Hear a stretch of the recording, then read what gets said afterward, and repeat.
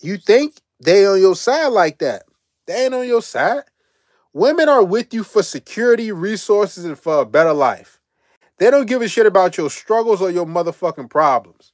Now they'll like listen to that shit a little bit, like maybe a few days or a week, maybe 2 weeks or something like that. After that, they're like, man, nigga, you need to get your shit together. Or you need to not even get your shit together. You need to like get away from me. Cause I'm not with you because you going through something. And it's fucked up but you can't rely on a woman when you go through things. I never forget that too. Like they just dip off on you. Or they like change. This why like with me and women, it's like, or just women in general, you just